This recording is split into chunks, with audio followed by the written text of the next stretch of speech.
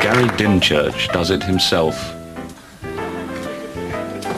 Yeah, I've been doing this place up for a while now, and you tend to get quite caught up in it. I find it very helpful to set all my tools up in the kitchen in case I need to make something to eat. For example, a ham roll. You get your roll, stick it in the vice there, and then what you want to do, cut up the middle with the jigsaw. Nice clean cut.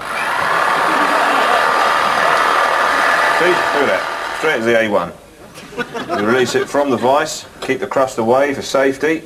Open it up, offer up the ham, like that. Down comes the lid, bang! But look, oh dear, the ham is proud of the roll. No problem, back in the vice, crust away for safety obviously. Give it a couple of extra turns for luck.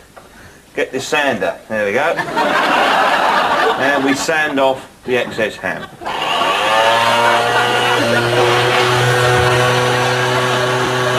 Look at that. Mr. Ham's got no chance. Captain Sander wins the day. And let's have a look at it. Whoa, perfection. Smooth as a baby's bum. All right, you've seen enough of that. Now, what we do now, we take the mastic and seal all around the edge there. Keep it nice and tight.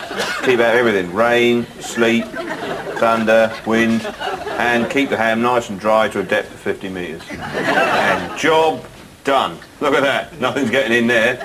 You could go to the moon with that ham would stay fresh as a daisy. But oh no, say you're making a roll for Uncle Frank. He loves mustard. Right, we're going to have to access the ham. Bang, you're no good, goodbye. Let's have a look. Look at that. 5 self-tapping screws, 2-inch donkey hinge. And we're ready for round 2. Ding ding.